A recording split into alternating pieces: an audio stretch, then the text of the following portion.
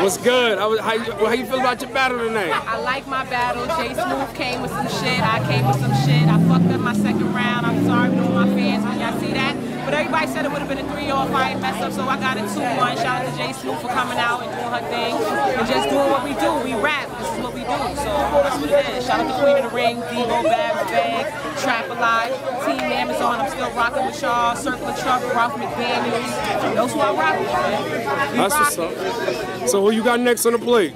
Whoever. It don't even matter at this point. You know what I'm saying? It don't even matter. Whoever they want to, like, I can't say whoever. If it's some competition, real competition, it'll be alright. What other battles did you like tonight?